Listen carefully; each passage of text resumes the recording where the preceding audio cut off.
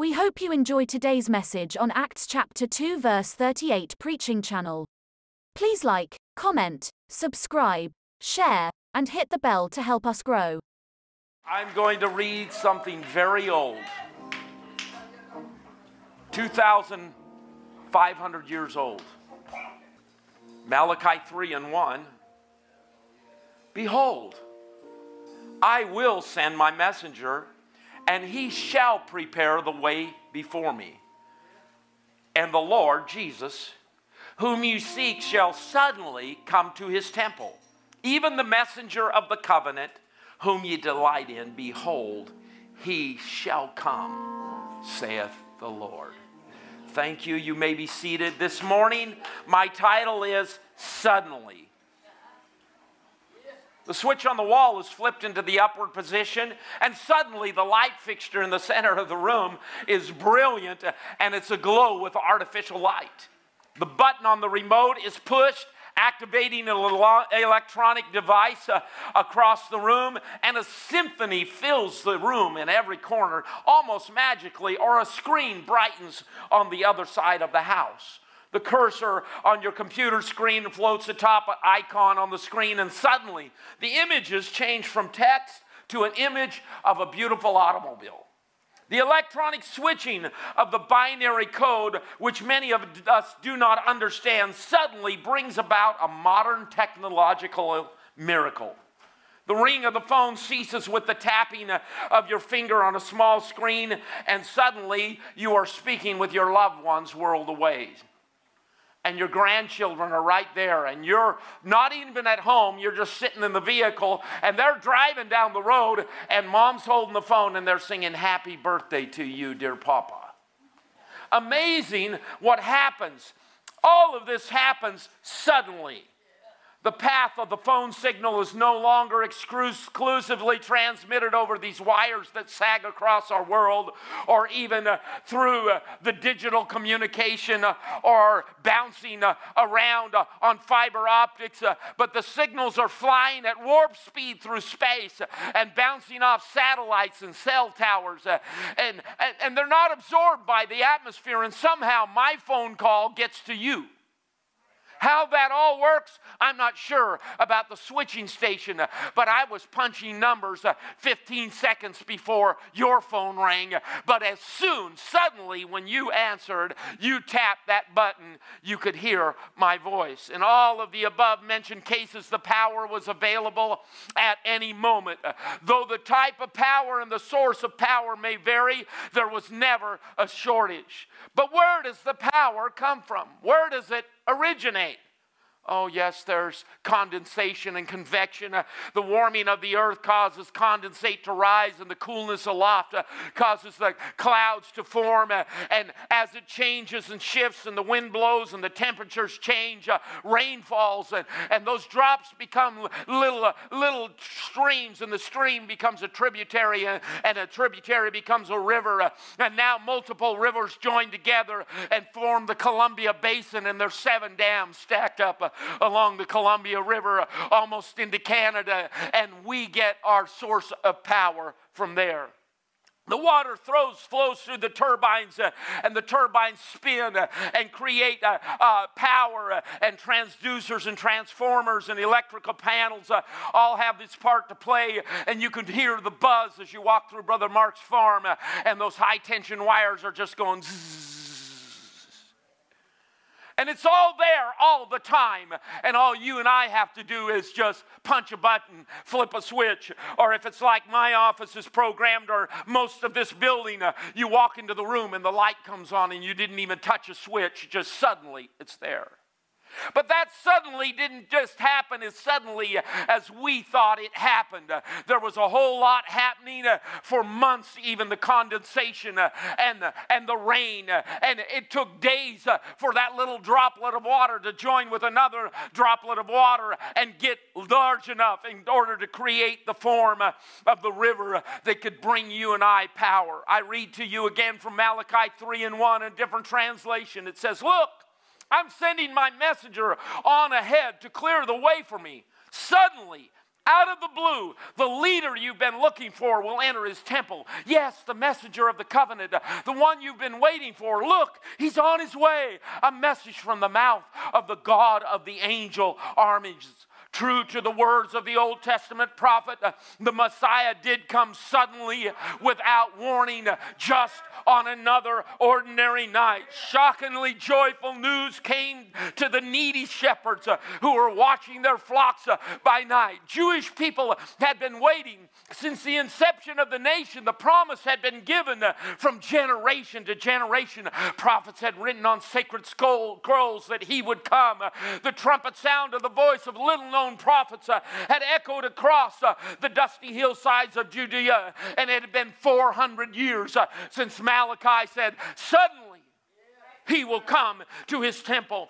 The lack of the voice of the prophet nearly brought an end to the hope in Israel, that the Lord would come at all. But listen to the words that we read just a couple months ago during the Christmas season out of Luke 2:8.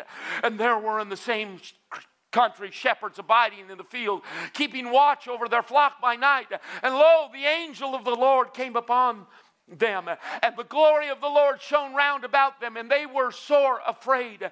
And the angel of the Lord said unto them, fear not, for I bring you good tidings of great joy, which shall be to all people. For unto you is born this day in the city of David a Savior, which is Christ the Lord.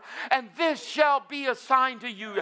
You shall find the babe wrapped in swaddling clothes, lying in the manger. And suddenly there was with the angel a multitude of heavenly hosts praising God and saying, glory to God in the highest, and on earth peace, goodwill unto men. Just because I can't hear it doesn't mean he's not working. Just because I can't see him doesn't mean he's not working. Just because I don't feel it doesn't mean God's not working. He's stacking up miracles for you and I. He's stacked up healings for you who are in this auditorium and in our simulcast auditorium today. God is working. He's always working. He doesn't sleep. He doesn't slumber. He hasn't plugged his ears. When our voice comes into his ears, he hears, and he's made many promises to you and I that are in this house today. I hope today your memory will be spurred at the promises directly from the Word of God to you. The promises that have been given by prophetic utterance into your life that you have received, and yet you have not seen him. Don't count God out. Suddenly he will come. I'm preaching about suddenly today. Oh, how glad the hearts of the shepherds were after waiting for a lifetime and knowing the promise was of old. And these shepherds quickly made their way to the place where the Messiah was. The second coming of our Savior is going to be just as quick, but that doesn't mean God hasn't been planning it for a very long time. Maybe God's just waiting for you to say yes to him. Maybe God's just waiting to say, yeah, for you to say, yes, I submit. Yes, I surrender. Yes, I give up to you. The coming of the Lord, the second coming, is what we wait for. And I believe in the imminent return of the Lord. God can come whenever he wants to come. No man knows the day or the hour but the Father which is in heaven. But Jesus said in Mark 13:34, for the Son of Man is as a man taking a far journey, who left his house and gave authority to his servants, that's you and me, and to every man his work, and commanded the porter to watch. Watch ye therefore, for ye know not when the master of the house cometh, at even or at midnight, or at the cock crowing, or in the morning, lest coming suddenly he finds you sleeping. And what I say unto you all, watch. Jesus is coming again. I want to be ready when he comes for me. And I'm not trying to speak fear today, but my last day could be today. It could be tomorrow. I do not know, but I know I'm ready for Jesus to come for me. It's a miracle. He did come suddenly. How many things have we waited for and waited for? And then, you apply for the loan for your home, and it takes weeks, and you get pre-approval, and then you just still don't know. And then you make your offer, and you don't know if the realtor's being honest with you or you're not. There's 14 other people that offered more money. Can you offer more money? And can you do this? And we wait, and we go through the process, and it's long, and it seems interminable. And we wait, and then suddenly the phone rings. You got it. But that doesn't mean that just all of a sudden out of the blue it happened and there was nothing going on behind the scenes. You and I, we don't just suddenly show up at work. Well, we do, but hopefully you dressed and you took a shower and put some smell good on and brushed your teeth and maybe had a cup of coffee so you're awake, so you know whether or not you're turning around or you're going forward. Suddenly, you sit at the console of your laptop and a few keystrokes away from what previous generations would have called a technological miracle. You strike the enter key and suddenly it fills with the image of your loved ones. And you're not only speaking to them, but you're seeing them as you speak. This is how suddenly Jesus will come. This is how suddenly He will appear in your life today. It's like, hello, just a minute. Hello. I got to get this. Hello? Dick Tracy? People worked on that for decades. Back in the 70s, I remember seeing all that. We didn't watch it. We read it in comic books, you know. Dick Tracy, what's a comic book? You know. Here we are. Wow, that's cool. I wish I had a shoe that I could talk to or through. I wish I had a watch, and I wish I had this camera I could look at. And people worked for decades on that. And suddenly it's on the market. And it's not just the government, but it's you and I. And we can have little tiny cameras that we put all over the place. Be careful whose house you go to. And we have listening devices, and we can record everything. And people are recording me right now, and I don't know where she's going to put it or where he's going to put it. But I know it's going to happen, and it goes all over the world. And what seemed to be impossible just a short time ago is just everyday, ordinary. Cameras small enough to fit in the frame of eyeglasses that would transmit images to remote locations. And I know they advertised them and they really work good, but we don't have them. You can put your glasses on and you can tell what stores are next door and what sales are going on, and more information than your little pea brain can figure out. All of these technological wonders have come to be in my lifetime. Things that I only imagined are suddenly available, not only to sophisticated government entities or operations, but to the general public. I'm preaching about suddenly.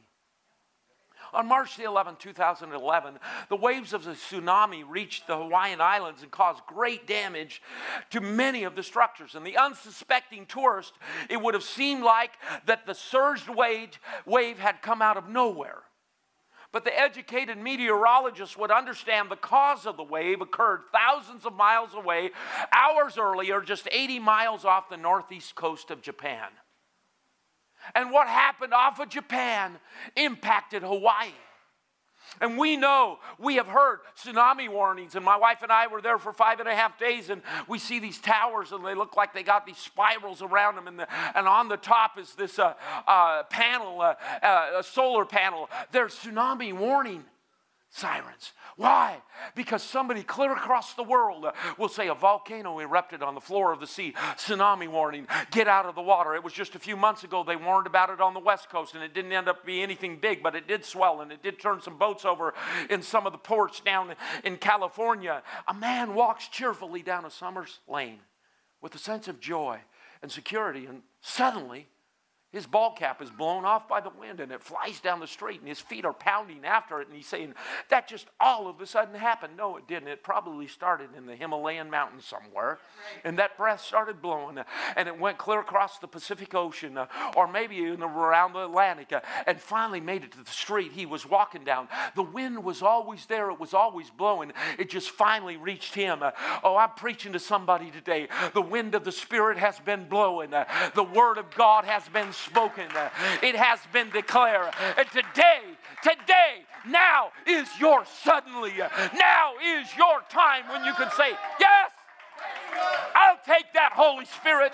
Yes, I'll receive my healing. Yes, I'll believe for your provision. Suddenly. The wind didn't appear out of nowhere. All previous generations would have called it heresy. Their ears would have tingled and tongues would have wagged at the telling of his coming. Truly, that is what happened that spring day in the city of Jerusalem. Generations had been waited, and now this group of about 120 men and women had prayed and waited for 7 to 10 days in what we call the upper room for the promise of the Father. And Acts 2:1 reads, and when the Feast of Pentecost came, they were all together in one place. Without warning, there was a sound like a strong wind, gale force. No one could tell where it came from. It filled the whole building, and then like a wildfire, the Holy Spirit spread through their ranks, and they started speaking in a number of different languages as the Spirit prompted them. The King James says, and suddenly there came a sound from heaven. But you can't convince me that God didn't know when and He didn't know where. He'd been planning it. Yeah, Joel said, and it shall come to pass that I will pour out my Spirit upon all flesh, and my sons and daughters shall prophesy. The old men shall dream dreams, and the young men shall see visions. And on my servants and my handmaids will I pour out my Spirit in that day. And it was after that outpouring that Peter said, this is that which was spoken by the prophet Joel. I'm here to remind us that God has said yes to some things in your life. Don't forget, maybe it was reading the scripture and you picked it up and it said, that's mine, that's mine. God said that to me, and you've forgotten about it, but your memory's coming back now as the Spirit of God blows upon this place, and you can feel Him, and you know He's working, and you're saying, what about now, God? And He says, why not now? Or maybe a prophetic utterance was given to you by a prophet, or maybe your brother or sister in the Lord laid hands on you and began to speak to you, and they didn't know what they were speaking or why they were speaking it, but the Holy Ghost, by the word of wisdom and the word of knowledge and prophetic utterance, spoken to your life, and you said yes. You've been saying yes for weeks or months or maybe years, but suddenly God shows up and says, it's time. God doesn't do anything by accident or without pre-planning. He was slain from the foundation of the world before He ever said, let there be light. And you can't convince me that when He said, let there be light, somebody turned the dimmer switch slowly up. It was, and there was light. It happened because when God says yes, it's time. Think of the Apostle Paul. His name was Saul. He was a rascal. And the Bible says this in the 9th chapter of Acts. And Saul, yet breathing out threatenings and slaughter against the disciples of the Lord, went to the high priest and desired of him letters to Damascus and the synagogues, that if he found any of this way, whether they were men or women, he might bring them bound to Jerusalem. Stop. He's a rascal. He's been going around getting papers signed by the government. He's been getting papers signed by the religious leaders. He's ready to persecute. He's going to tear them up. He's going to destroy the church. All these people of the way, he hates them. He wants them imprisoned. And as he journeyed, he came near to Damascus. But God knew where he was. He knew if it was right foot or left foot. He knew if he was heading south or north. He knew the day that he arrived. And God's got everything in control. And the Bible says, and suddenly there shined round about him a light from heaven, and he fell to the earth and heard a voice saying unto him, Saul, Saul, why persecutest thou me? And he said, who art thou, Lord? And the Lord said to him, I am Jesus whom thou persecutest. It is hard for thee to kick against the pricks. He said, you're kicking against the briar bushes. It hurts, doesn't it? The briar bush isn't going to move. I'm not moving, Saul. Here I am. God was planning. He was lying in wait. And if you can think of it that way for you, God's been sitting for you. Yes. Amen. He's been in his deer blind when his Holy Ghost gun. He's been waiting. He's ready to throw a heavenly grenade right in the middle of your lap. He wants that. Spirit, break out. Break our walls down.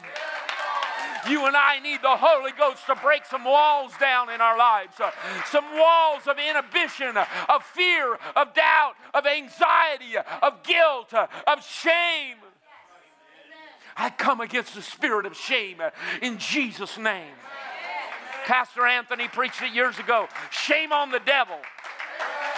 He's the one that started this all. Don't let shame rule your life. Just come clean. Tell us who you are. I have a friend and her husband, a pastor in British Columbia, and she wrote a book about restored, renewed, remodeled or something. And she started out as a pole dancer. She got into pornography and ended up as a pole dancer, and her life was horrible. And she met a backslidden preacher's kid. And the backslidden preacher's kid took her to church, and she cried all service long, and he said, oh no, we're in trouble. Well, eventually what happened is she got the Holy Ghost, he prayed back through, they got married, and they pastor a church today.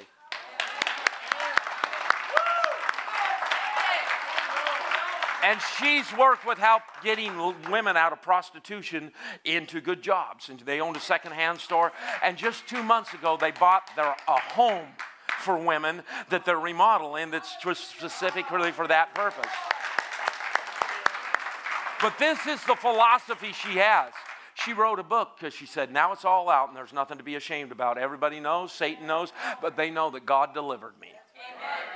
It's time to just lay it all out on the altar and say, God, this is what I was, this is what I did. That's called repentance. I'm a liar, I'm a thief, I'm a murderer, I'm a robber, you name it. I've seen God. My barber was a murderer. Baptized him in Jesus' name, he got the Holy Ghost. He's moved on, but thank God for that. God, that's what Jesus came for. That thief on the cross was probably more than just a guy that robbed grandma's purse. That's right. He was a violent offender. Paul and Silas, they were in prison for preaching, not because they broke the speed limit. They were in prison because they had done what God asked them to do. And at midnight, the Bible says they were praying. And the man that was supposed to keep charge over them, this is the deal. If your prisoners got away, they'd kill you. That's like, do your job or else, you know. It's not like if you walk out, sorry, oh, I got sick, I'll be back tomorrow. No, it was you lose your job, you're dead. And the Bible says they started singing praises at midnight. And verse 26 of chapter number 16 says, and suddenly there was a great earthquake, so that the foundations of the prison were shaken, and immediately all the doors were open and everyone's bands were loose. And God said, wow, how'd that happen? No. He's watching it all. He sees it building. He's waiting for them to praise. He's waiting for them to loose glory to his name. And he's got the angels there saying, when I say yes, you push this way and you push this way.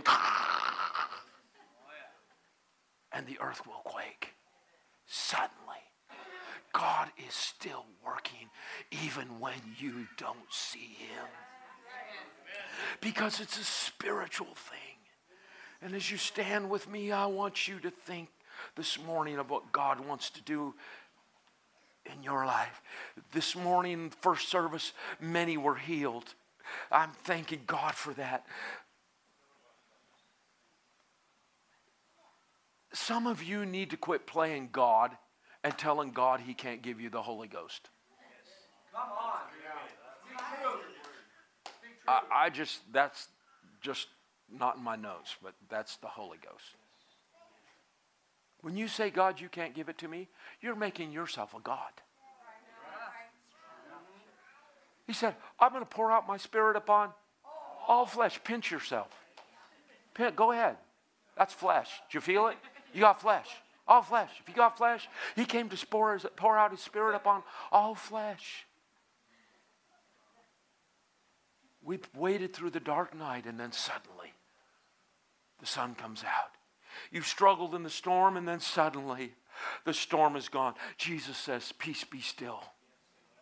You've hoped and kept faith through sickness and ravages of disease, and suddenly God heals you.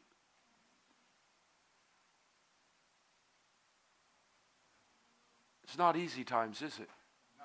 Think of our poor Ukrainian brothers and sisters. And Russian brothers and sisters. I may post it and repost it. Our missionary that's going to be here in the month of July are missionaries to that area of the world. They're on deputation right now. Her brothers are both staying in Kiev. They're both pastors in Kiev. And they said that we have Russians and Ukrainians in the church. It's a political thing. It's not about politics. It's about people being saved. We just need to leave politics out of it. We need to be saved in Jesus' name. We need the power of the Holy Ghost in Jesus' name. So pray for a Holy Ghost outpouring in Ukraine and in Russia.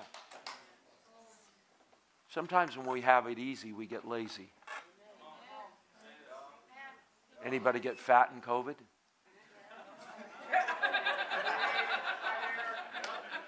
Wow.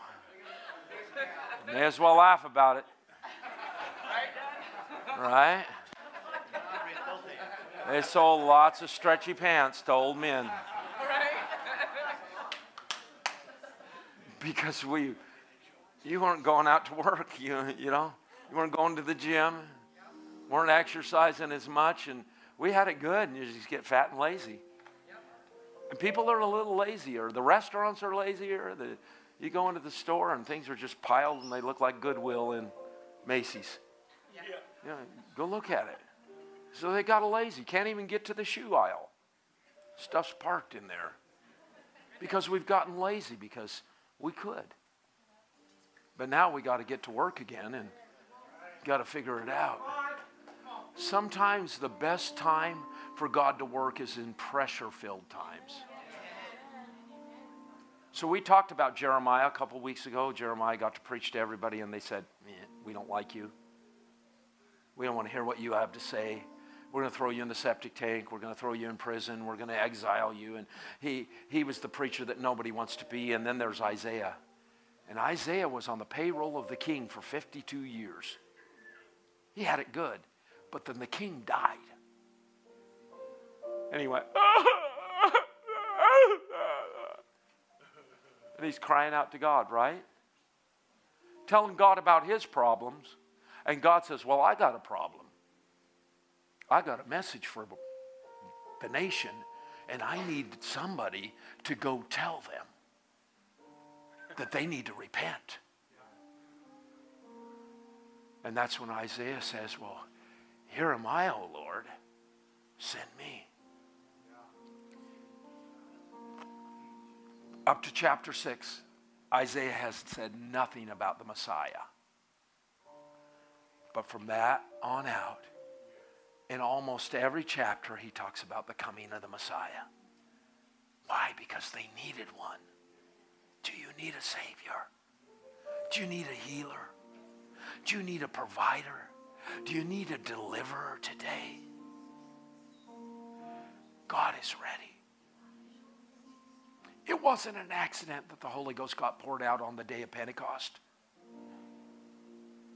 Jesus could have chosen to go to heaven the day before, but no, he said, I'm going to go 10 days early. Now go wait. And they waited, and they prayed, and all of a sudden he says, yes. Suddenly, bam. Suddenly. It was suddenly to them, but it wasn't to him. When the day of Pentecost was fully come, they were all in one place, in one accord. Listen to what Paul says to the church at Corinth in 2 Corinthians 1 and 20. For all the promises of God in him, Jesus, are yea, and in him, Jesus, amen, unto the glory of God by us. Now he which established us with you in Christ hath anointed us in God, who hath sealed us and given us the earnest of the Spirit in our hearts. Now I want to give you that in plain English and then give you a challenge. He says, whatever God has promised gets stamped with the yes of Jesus. Don't you like it when Jesus says yes? Yes, I'll heal you. Yes, I'll deliver you. Somebody needs deliverance. You're addicted today. There's a deliverer in the house. And he said, yes, today is the day. Yes, today. And I'm not just talking about drugs and alcohol. I'm talking about lifestyle issues. I'm talking about mindsets. I'm talking about where you go for your entertainment. In him, this is what we preach and pray. The great amen. Here's the great amen. God's yes with our yes together, gloriously evident. So we want not God to say yes to our yes, but God wants us to say yes to his yes. A little bit different story, isn't it? No wonder sometimes we come and we ask amiss that we may consume it upon our own lust, and we say, just say yes, God. And he's saying, no, that's your job. Your job is to find out what my yes is and then say yes to my yes, which is amen, which is so be it. Verse 21 says, God affirms us, making us a sure thing. Everybody say sure thing. Sure thing. Sure thing in Christ, putting his yes within us. By his Spirit, he has stamped us with his eternal pledge, a sure beginning of what he is destined to complete. So 2,000 years ago, Paul is saying, God put his yes within the church by his Spirit. And he began something, but he's going to keep working and keep working and keep working until he's completed that work. So what I want us today is connect with the yes of God. So think about it, and I know we're slow-moing it right now, but it's going to pop up in just a minute. Is what has God said yes?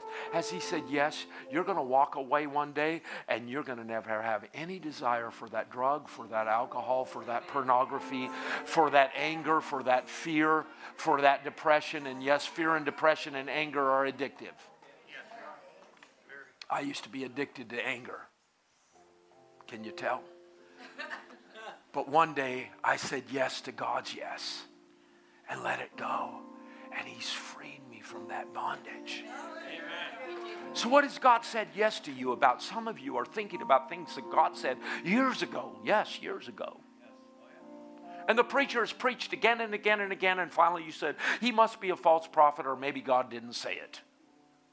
But what's the Holy Ghost saying right now in your heart today? Do you feel that yes rising up? So I'm going to open this altar. If you need a healing, those are the first people I want. Anybody need to be healed, physically healed? You got to come plant your feet right up against the altar because we're going to crowd in here. I want Brother Joe and Brother Michael and Brother Martin, Brother Husey. There's oil right in that. We're going to lay hands on you. Because James says, anoint them with oil, laying hands on the sick, and the prayer of faith shall save the sick, and if he's committed any sin, they shall be forgiven him. That's it. Just fill in these pockets right over here. And you ministers, one of them's cracked, but the other four, and Brother Husey needs one, because we need to anoint these people and pray for them. Do you believe that God's a healer of all of our diseases? Okay, here's the thing. I want to get us out of our selfish mode. Is there anybody that's never received the Holy Ghost and you really want the Holy Ghost? And you want to come up and pray? That's it, David. Come on up. This young man needs the Holy. I need a partner with him to pray with him. Maybe one of you ministers. Brother Joe, you go pray with him. You give this bottle of oil. Who else can take a bottle of oil and pray for people? Brother David, don't miss it. You come up here and you start laying hands on people when I tell you to and anoint people with oil. David's going to get the Holy Ghost. Is there anybody that just needs to be delivered from something? Come on. This is your time to say yes to God. We're not going to ask you to name it. Don't get scared. Yeah, scared. God's going to do something in a moment. We're going to say yes to God's yes. And if you need deliverance from something, I want you to pray for somebody that needs healing. Okay? And say, yes, Jesus, we need this. Isn't God good? Did you feel the Holy Ghost rising? So he put his yes within us. So we can say yes to his yes. And that's the great amen, which is so be it. Are you ready? Let's begin to pray. Let's anoint those with oil that need healing in their bodies. If you need deliverance, that's right. You lay hands on somebody that needs healing and you pray for their healing. In Jesus' name. In Jesus' name.